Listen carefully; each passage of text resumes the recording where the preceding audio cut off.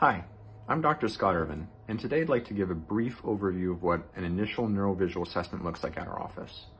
So before you even come in for your appointment, we're going to send you a detailed intake form to fill out online.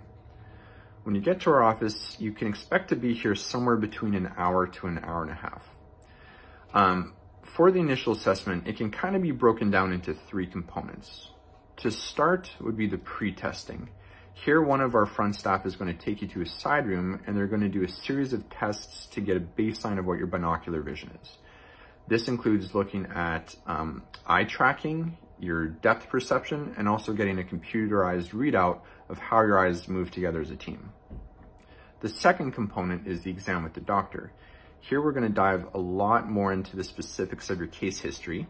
A good portion of the exam is going to be trialing different therapeutic prisms and tints to see how that plays with your binocularity and whether we can get any immediate improvement in your symptoms. Then we'll go over all of our findings and relay how this works.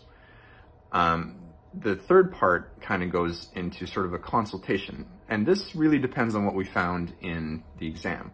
So if we think that glasses would be beneficial, then we'll take you over to our optical and we can have a discussion with them. Or if we feel that you'd benefit from vision therapy, then we'll have a discussion with our client liaison.